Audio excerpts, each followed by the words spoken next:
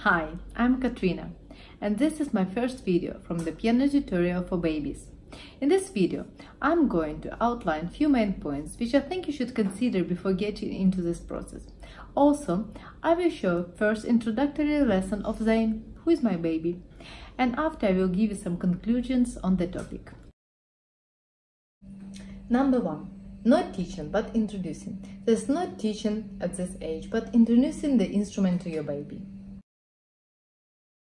Number 2.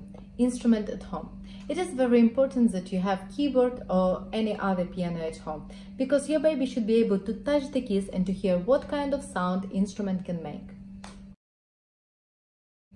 Number 3. No pressure. Please don't apply any pressure to your baby. Keep it easy. Number 4. Expose your little one to the classical music. It is very important that you give the chance to your baby to hear the classical music. It can be performed by piano, by any other classical instrument, or it can be orchestra music. Number 5. Short attention span. Your little one cannot concentrate longer than 2-3 minutes at this age, so don't try to pressurize him into doing something, because it will just make him frustrated. Boosting baby's development. It is known that classical music can boost your baby's development. In fact, it can help to create new neural connections in your baby's brain.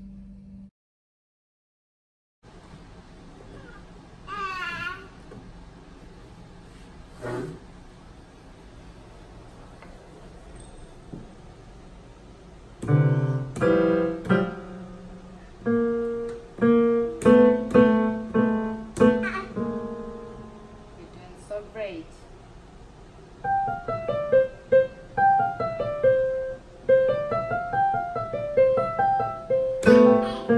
Wow, that's a great job. As you saw, Zayn was actually very excited to try the piano. Maybe that's because he saw me playing.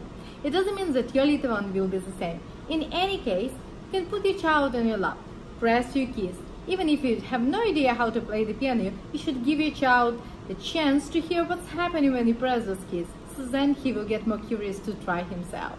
And don't give up!